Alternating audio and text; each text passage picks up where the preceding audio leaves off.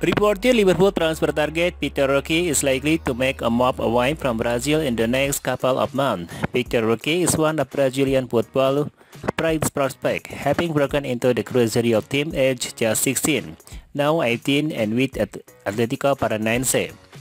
The forward has inevitably been linked with a host of European clubs. One of those has been Liverpool, who reportedly met with his entourage on recent visit to England. However, they are not signed to be favored to score a Rocky's signature, according to Abdul Germano this morning, that remained Barcelona. Despite that, the Catalan previous financial position could yet open the door for other suitors.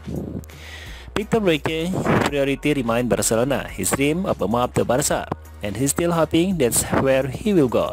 Romano said via court upset, but he does not want to wait too long. He wants his future to be resolved in May or June, not at the end of August. His price tag would be around 45 million euro or 40 million pounds, but let's see if the Atletico Paranaense could accept a different structure, such as a loan-to-buy deal. For Barca, the timing is crucial, but also there is an issue with financial fair play. Barca still don't know how much they can invest. They could keep an opportunity to English club to enter the race.